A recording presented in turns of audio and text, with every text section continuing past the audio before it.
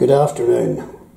I was pleased to receive an early Christmas present the other day from my old mate Mark Gibson, and I've videoed Tommy Herron's grave and given a wee graveside tribute.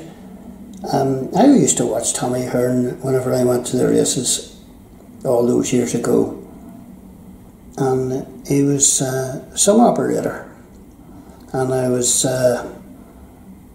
obviously annoyed whenever he was killed racing.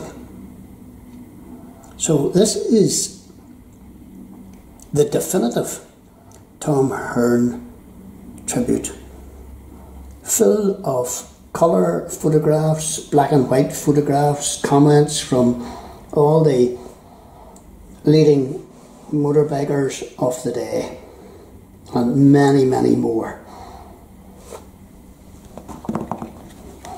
This book is written as a tribute, and the bulk of the work was done by the editor, who is Leslie Moore. It was designed by Mark Stokes and published by Rollings Promotions Limited, and it's priced just under £10, and just gives everything about Tommy Herron, or Tom Herron.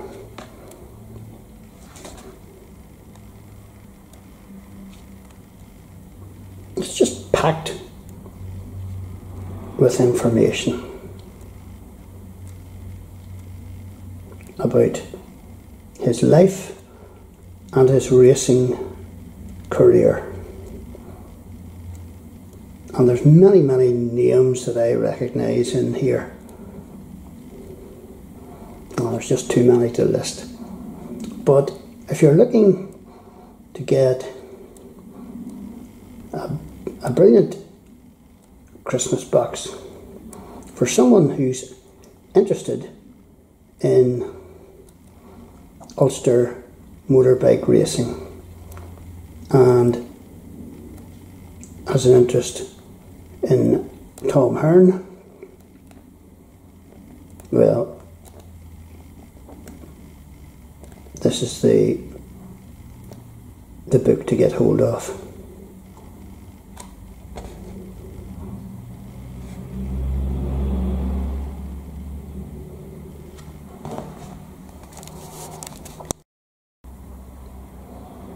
Tom Herron, 1948 to 1979,